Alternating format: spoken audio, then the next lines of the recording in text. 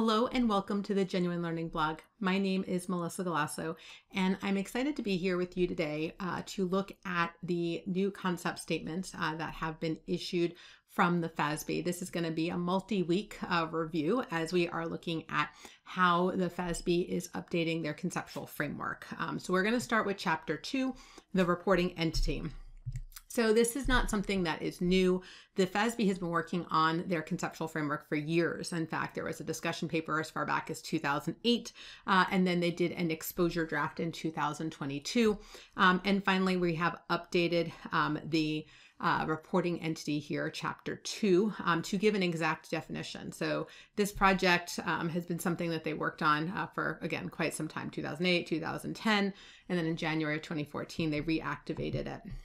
What makes a conceptual framework very important is that it's the theory that underlies GAAP, but is not GAAP itself. It's what the board uses when making decisions. And so they write these sort of rules that they then apply when they're writing the ASUs.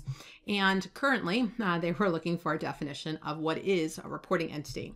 And so they have decided on a definition here. So a reporting entity is a circumscribed area of economic activities that can be represented by general purpose financial reports that are useful to existing and potential investors, lenders, and other resource providers in making decisions about providing resources to the entity.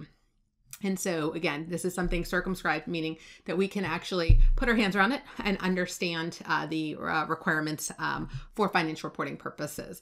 And it has three features that it focuses on. Economic activities have been conducted. Those economic activities can be distinguished from those of other entities, and the financial information in general purpose financial reporting faithfully represents the economic activities conducted within the circumscribed area and is useful to the decisions about providing resources to the reporting entity.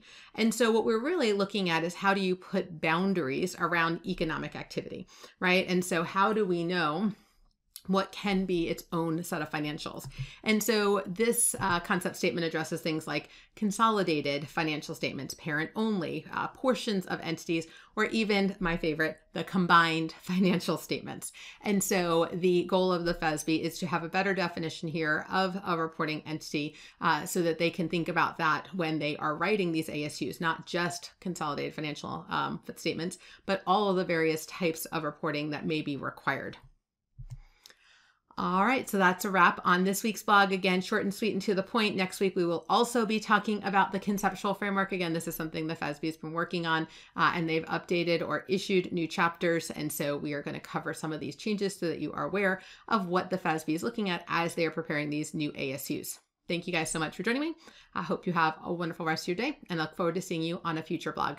Thanks all. Bye-bye.